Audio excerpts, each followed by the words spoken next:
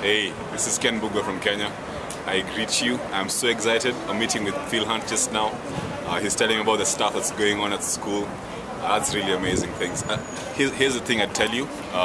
Having gone through 3.5 years, 4-year program in CABC and coming back home to serve, you guys have an awesome opportunity. You have an awesome opportunity now to get into your books, grow in your character right now, learn the Bible, learn God's Word, get involved in ministry in the churches there.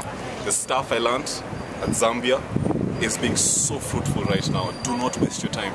Do not waste your time. The most exciting thing I think I can say is this: it's not by our might, it's not by our strength, it's not by your giftedness. It's God's there. I met Him, He taught me, and He sent me back home, and I'm seeing Him work in amazing ways. And I can't wait, especially for you Kenyan guys, you know, to get back and we work together. Sandy, Nyaze, how are you doing? Chopo, I miss you guys badly, and I'm hoping God will open up an opportunity for me to come back and visit you guys again and see how we can work from here, Kenya, and Zambians that side. Just encourage one another in the work that we're doing, because our Lord is coming back, and we want that when He comes back, He finds us serving, finds our hands in the plow, and us doing what He sent us to do. So God bless you all, and I hope to see you soon.